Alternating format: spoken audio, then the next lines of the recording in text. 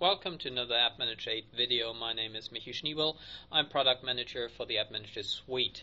And now we'll talk about the new AppManager 8 Grid Search. So let's go to AppManager. Here we are in the event view, and you see this event view is very busy. We have a lot of events here.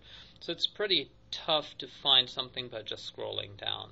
What I will use now is the row here, the first row on the top right below the header that is normally empty, but you can type into that row, and as soon as you type it will filter out that column with a contain filter. So whatever contains memory will show up in that list now. So I have all my memory issues. So let's filter further by make it only the Houston servers, and now I see all my Houston servers with memory events, and I can open them and read what's going on there. Very easy. If I want to get rid of this filter, I go down here and just hit the X to delete that filter, and I can now filter something else. So let's take a look to the other views.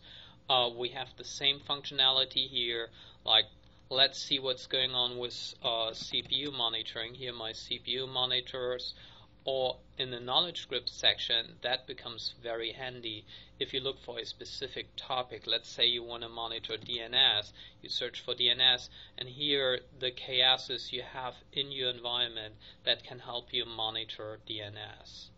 So this feature is not only in the major views, it's also in other areas. In almost all grid views you have that first row here where you can filter. So let's take a look to my Houston service again.